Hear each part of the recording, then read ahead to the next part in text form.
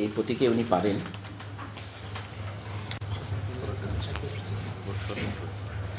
স্বতন্ত্রটা পরে করি। জনাব মোহাম্মদ বেলাল উদ্দিন, বাংলাদেশ ইসলামী ফ্রন্ট আছেন? আচ্ছা, আপনাদের দলীয় প্রতীক হচ্ছে মোমবাতি। আমরা জনাব মোহাম্মদ বেলাল উদ্দিন, বাংলাদেশ ইসলামী ফ্রন্ট থেকে উনি নির্বাচন করছেন। আমরা ওনাকে দিব না এটা?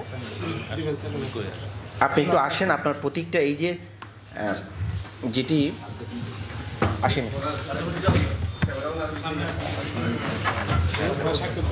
এই যেটা আমি স্বাক্ষর দিয়ে দিলাম, এই যে প্রতীক, হ্যাঁ ওনার এখানে স্বাক্ষর আছে, এই প্রতীকে আপনারা যে এই যে পোস্টার যেটা ছাপাবেন সেটা এরকম হতে হবে। হ্যাঁ, জি জি, ওকে, আপনার থ্যাংক ইউ। আপনাকে এখানে আপনার একটা স্বাক্ষর দিতে হবে। হ্যাঁ, এখানে একটা স্বাক্ষর দিতে হবে।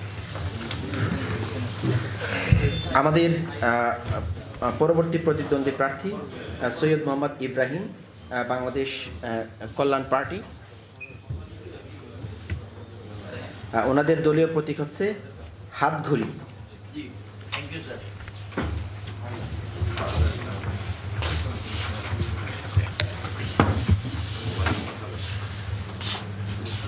এই যে হাতঘড়ি দলীয় প্রতীক বাংলাদেশ কল্যাণ পার্টির। আমরা ওনাকে প্রতীকের একটি প্রতীক তুলে দিচ্ছি। প্রতীকের প্রতীক, টুয়েবির প্রতীক, টুয়েবির প্রতীক। Thank you sir, thank you, thank you, thank you. আসসালামু আলাইকুম। আপনারা বসেন, আপনাদের পরে যেটা আপনাদের একটা সুযোগ পেয়েছি আপনাদের সাথে 1-2 মিনিট একটু কথা বলবো। আমাদেরকে একটু চা দেবেন। আমাদের পরবর্তী প্রতিদ্বন্দ্বী প্রার্থী হুসনে আরা, জাতীয় পার্টি জাপা আছেন? আপনি কে? হ্যাঁ, প্রস্তাবকারী। আচ্ছা,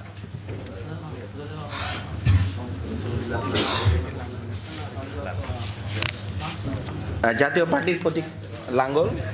আমরা এই যে লাঙ্গল প্রতীকটি ওনার প্রস্তাবকারী ওনার হাতে তুলে দিচ্ছি।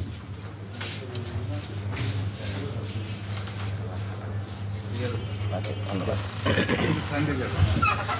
আমাদের এখন 4 জন রাজনৈতিক দলের মনোনীত প্রার্থী ছিলেন। তাদের দলীয় প্রতীক আমরা এটি তাদের নিকট বরাদ্দ করেছি এবং তাদের নিকট প্রতীকগুলো হস্তান্তর করেছি। আমাদের 3 জন স্বতন্ত্র প্রার্থী আছেন, জনাব কমর উদ্দিন, জনাব জাফর আলম, জনাব তানবির আহমেদ সিদ্দিকী তুহিন। আপনাদের কোনো প্রতীক চয়েস আছে কিনা? যে 25টি প্রতীক আমরা বলেছি, আপনারা যদি একটু বলেন। প্রথমে কমর উদ্দিন আছেন? জি, কলার ছড়ি। আচ্ছা, ঠিক আছে, কলার ছড়ি। তারপরে হচ্ছে জনাব জাফর আলম, ট্রাক, কলার ছড়ি ট্রাক। আচ্ছা, আর তানবির আহমেদ সিদ্দিকী তুহিন ঈগল। আমরা 3 জনের প্রতীক পেয়ে গেছি এবং 3 জন 3টি ভিন্ন ভিন্ন প্রতীককে নির্বাচন করার জন্য মনস্থির করেছেন। এই কারণে আমাদের সমঝোতারও প্রয়োজন হলো না, লটারিরও প্রয়োজন হলো না। আমরা আপনাদের প্রতীকগুলো দিচ্ছি। জনাব কমর উদ্দিন, স্বতন্ত্র প্রতিদ্বন্দ্বী প্রার্থী, উনি নিয়েছেন কলার ছড়ি।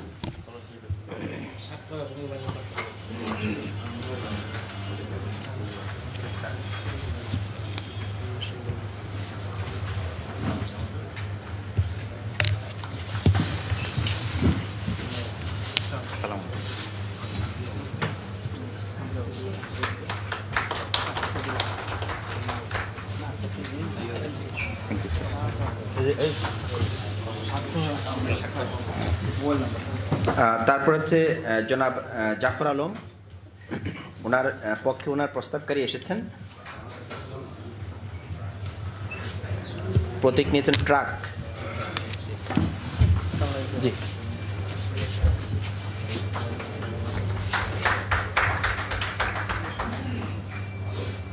Thank you. জনাব তানবির আহমেদ সিদ্দিকী তুহিন, উনি প্রতীক নিয়েছেন ঈগল।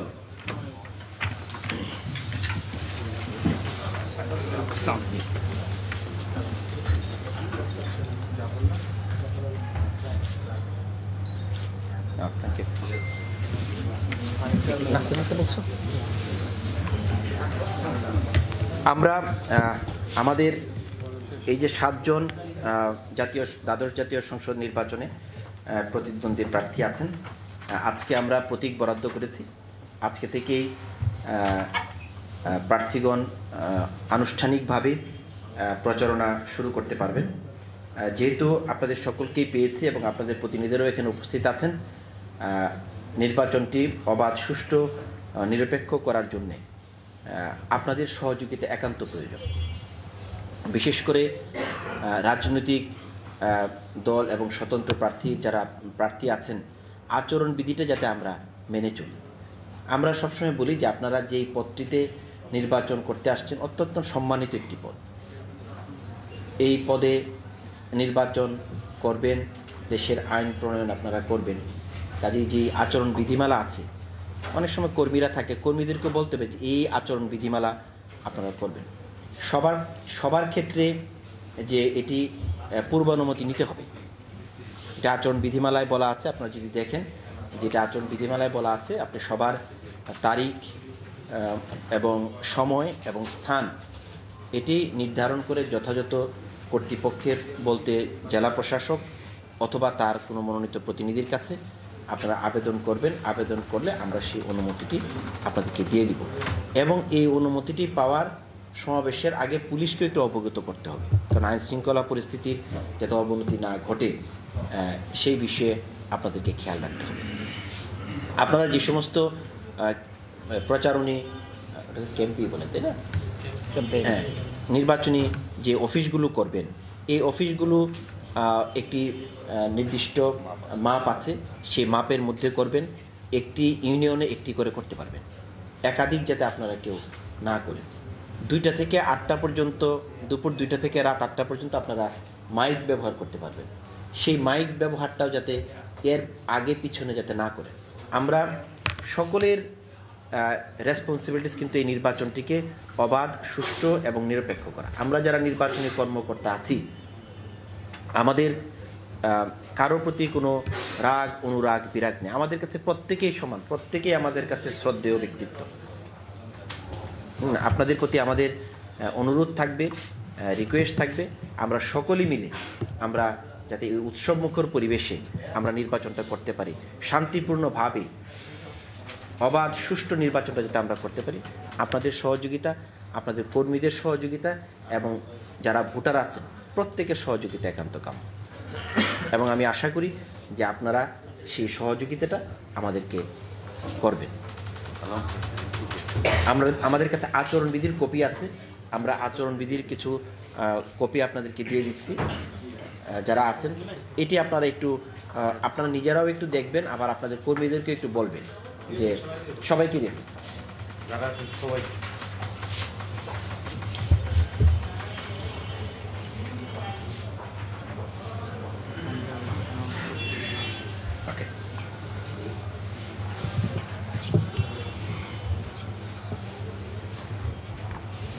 এটা আমরা এই 294 কক্সবাজার 1 7 জন প্রতিদ্বন্দ্বী প্রার্থী আমরা পেয়েছি। আমি আবার নামগুলো বলছি এবং প্রতীকগুলো বরাদ্দ হয়েছে সেগুলো আমরা ঘোষণা করছি। জনাব আবু মোহাম্মদ বশিরুল আলম, বাংলাদেশ ওয়ার্কার্স পার্টি, হাতুলি প্রতীক। জনাব কমরুদ্দিন, স্বতন্ত্র প্রার্থী, কলারছড়ি। জনাব জাফর আলম, স্বতন্ত্র প্রার্থী, ট্রাক। জনাব তানভীর আহমেদ সিদ্দিকী, তুহিন, স্বতন্ত্র প্রার্থী, ঈগল। মোহাম্মদ বেলাল উদ্দিন, বাংলাদেশ ইসলামী ফ্রন্ট, মোমবাতি। সৈয়দ মোহাম্মদ ইব্রাহিম, বাংলাদেশ কল্যাণ পার্টি, হাতঘড়ি। এবং হুসনে আরা, জাতীয় পার্টি, জাপা, লাঙ্গল। তা আমি আপনাদের সকলকেই আজকের এই প্রতীক বরাদ্দ অনুষ্ঠানে উপস্থিত হওয়ার জন্যে আপনাদের সকলের প্রতি কৃতজ্ঞতা জ্ঞাপন করছি এবং আপনাদের সকলের জন্য শুভকামনা। আমাদের একটু নাস্তার আয়োজন আছে, আপনারা একটু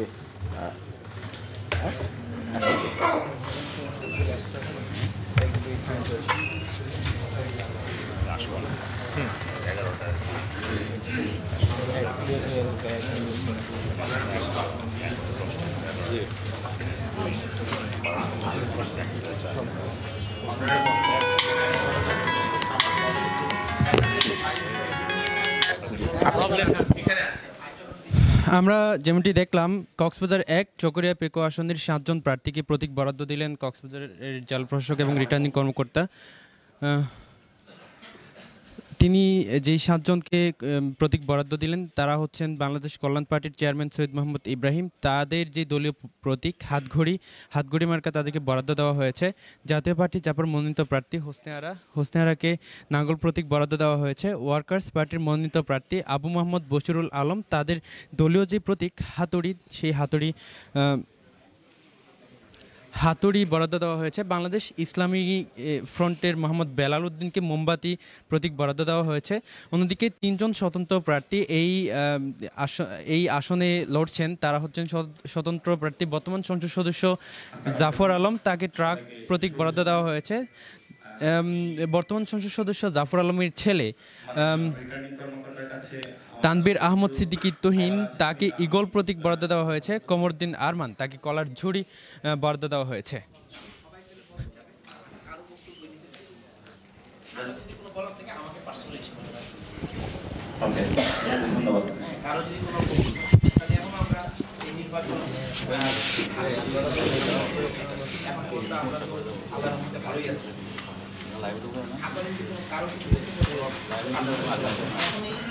আপনি কি বলবেন আমি জানি না, তারপর আমি মনে করি যে আমরা যেই গুড অ্যাটমসফিয়ারটা এখানে আছে এটা নিয়ে আমরা আপাতত বেঁধে দিই।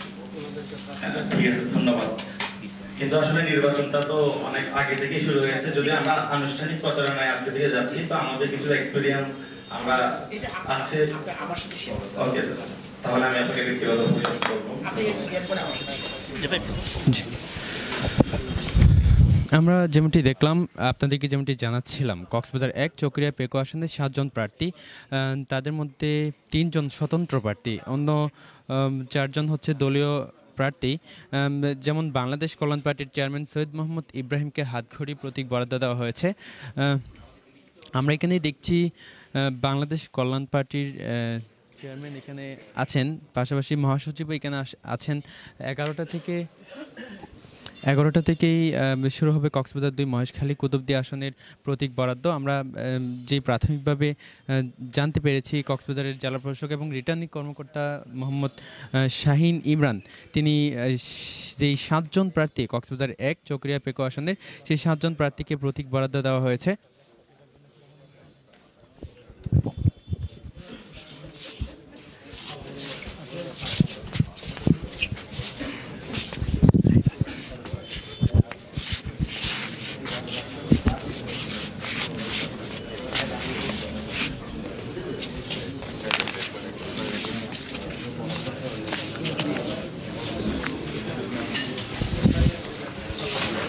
আমরা এখানে দেখছি যে প্রার্থীরা আছে তারা এখানে আছেন।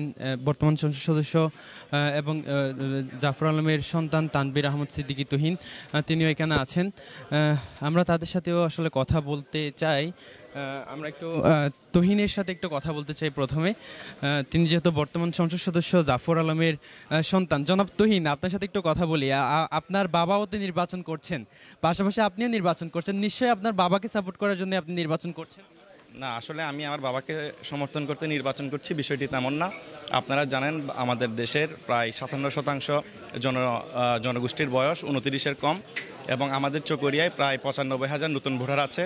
আমি নতুন ভোটারদের এই যে গণতান্ত্রিক প্রক্রিয়ায় উৎসাহিত করতে আমি তারা যাতে দ্বাদশ সংসদ নির্বাচনে ভোটাধিকার প্রয়োগ করতে আসে, এবং সর্বোপরি মাননীয় প্রধানমন্ত্রী দেশরত্ন শেখ হাসিনা যে উৎসবমুখর একটি অবাধ, সুষ্ঠু, নিরপেক্ষ নির্বাচনের প্রতিশ্রুতি দিয়েছে, সেই প্রতিশ্রুতিকে আমি সমর্থন জানিয়ে এই নির্বাচনের প্রার্থী হয়েছি। এবং আমি আশা করি আমাদের চকরিয়া পেকুয়ার যে 95,000 তরুণ ভোটার আছে, তারা এই নির্বাচনে অংশগ্রহণ করবে, ভোটাধিকার প্রয়োগ করবে। তাহলে আপনি কাকে ভোট দিতে বলবেন, আপনাকে নাকি আপনার বাবাকে? আমি ব্যক্তিগতভাবে অবশ্যই বলবো, আমি আমাকেই ভোট দিতে বলবো।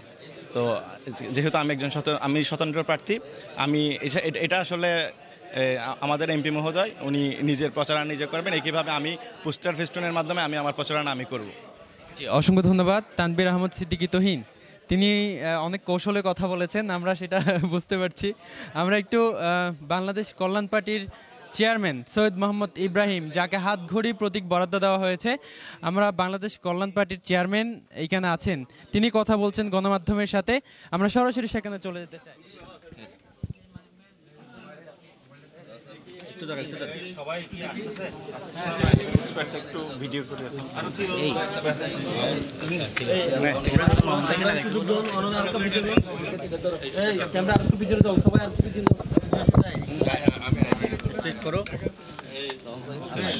সবাই হইছেন?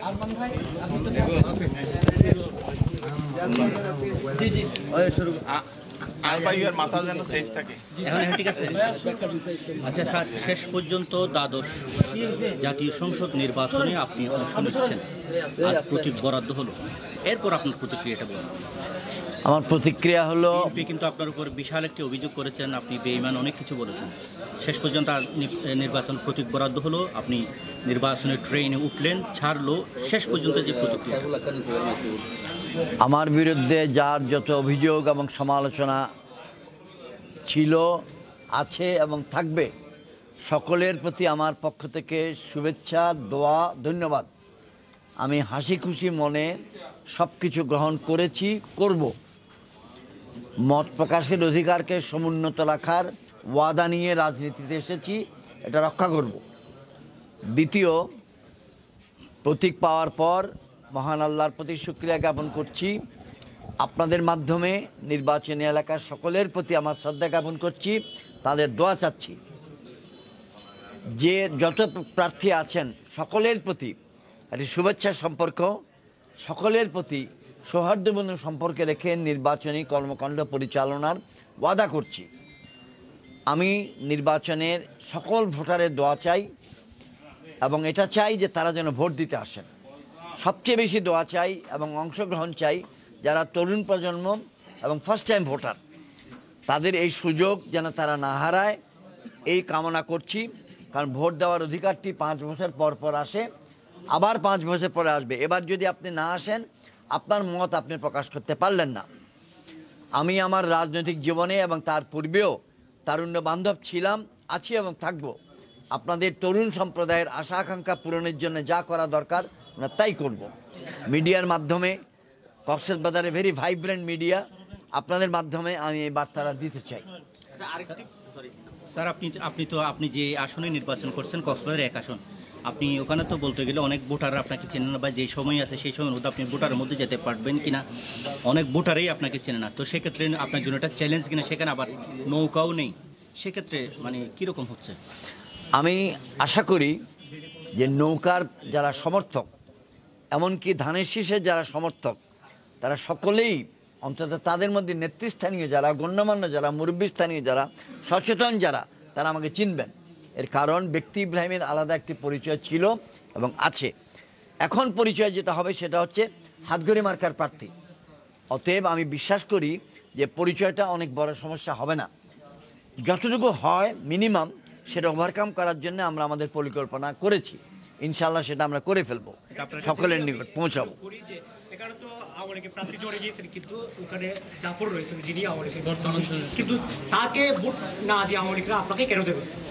তাকে ভোট না দিয়ে আমাকে কেন দিবে, এটা ভোটারদের মত, আমি সেটা বলবো না। ভোটাররা আমার মূল্যায়নে একটা পরিবর্তন চায়। কেন পরিবর্তন চায়? এটা আমার মূল্যায়ন। তাদের মনে অশান্তি আছে, তাদের মনে অভিযোগ আছে। সেই অশান্তি এবং অভিযোগ থেকে রক্ষা পাওয়ার জন্য তারা নতুন প্রার্থী একজনকে চায়। যদি নৌকা থাকতেন তারা তাহলে চিন্তা করতেন ইব্রাহিমকে দিব না নৌকাকে দিব। এখন যেহেতু নৌকা নাই, তাদের সিদ্ধান্ত নিতে খুব সহজ হবে যে আমরা ইব্রাহিমকে ভোটটা দিব। এবং ধানের শীষের জন্য একই বক্তব্য, যে জনাব সম্মানিত ব্যক্তি তিনি যদি থাকতেন তাহলে তারা একটা সিদ্ধান্ত নিতেন। আমি সর্বশেষ বলবো, যে প্রশ্ন নিয়ে আমার ভাই করেছেন, আপনার নাম কি?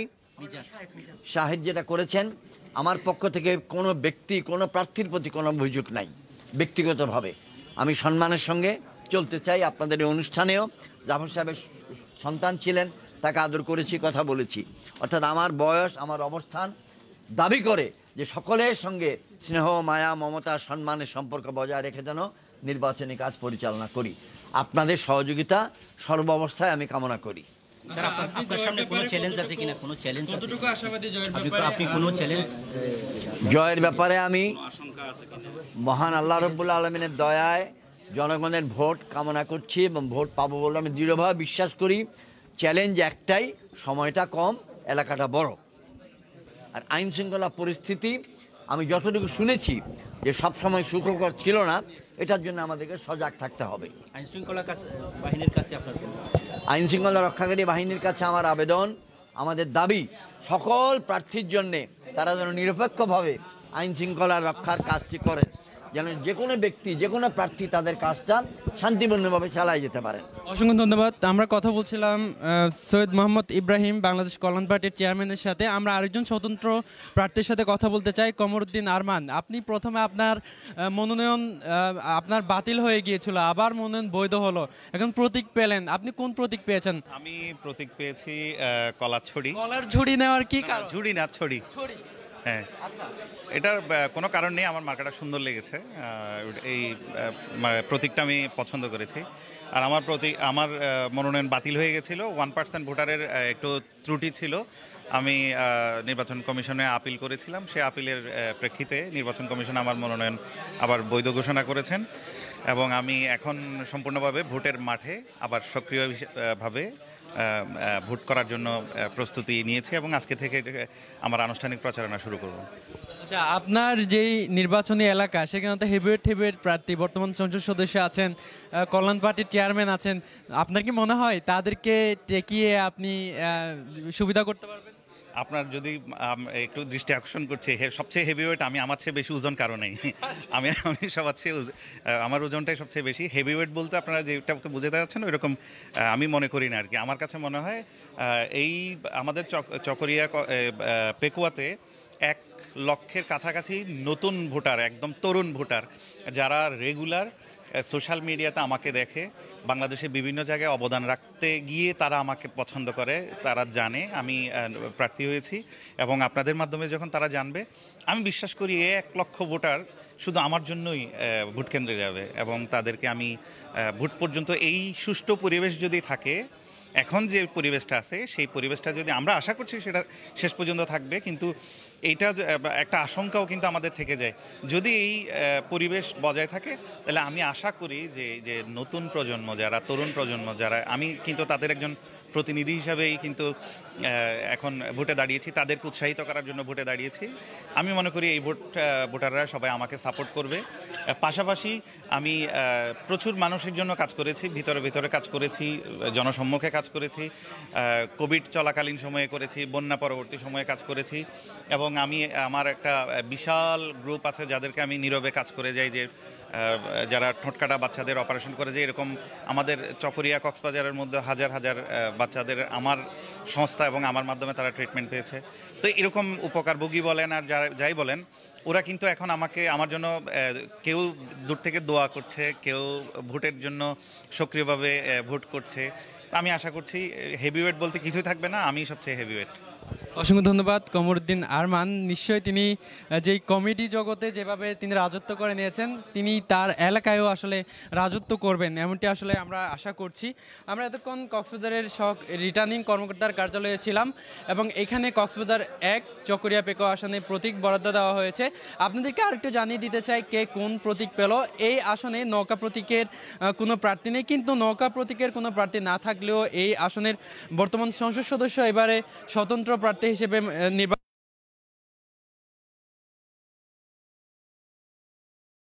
সৈয়দ মোহাম্মদ ইব্রাহিম, তিনি হাতঘড়ি তাদের দলীয় প্রতীক। জাতীয় পার্টি জাপা মনোনীত প্রার্থী হুসনে আরা, তিনি নাঙ্গল প্রতীক। ওয়ার্কার্স পার্টি মনোনীত প্রার্থী আবু মোহাম্মদ বশিরুল আলম, তিনি হাতুড়ি প্রতীক, তাদের দলীয় যে প্রতীক। বাংলাদেশ ইসলামী ফ্রন্টের মোহাম্মদ বেলাল উদ্দিন, তিনি মোমবাতি প্রতীক, তাদের যেই দলীয় প্রতীক। এবং 3 জন স্বতন্ত্র প্রার্থী, তাদের মধ্যে রয়েছে বর্তমান সংসদ সদস্য জাফর আলম, তিনি ট্রাক প্রতীক, এবং জাফর আলমের ছেলে তানবির আহমদ সিদ্দিকী তুহিন, তিনি পেয়েছেন ঈগল প্রতীক, এবং সর্বশেষ কমর উদ্দিন আরমান, তিনি পেয়েছেন কলার ছড়ি। অর্থাৎ 7 জন যে প্রার্থী, তাদের যেই মার্কা সেগুলো আপনাদেরকে জানিয়ে দিলাম এবং আমরা কিছুক্ষণ পরেই আবারও আপনারা লাইভে এসে আপনাদেরকে জানিয়ে দেব কক্সবাজার 2 মহেশখালী কুতুবদিয়া আসনের যারা আসলে নির্বাচনে প্রার্থী হচ্ছেন তাদের কোন কোন প্রতীক দেওয়া দেওয়া হচ্ছে, কোন কোন প্রতীক বরাদ্দ দেওয়া হচ্ছে। এতক্ষণ আমাদের সাথে থাকার জন্য অসংখ্য ধন্যবাদ সবাইকে।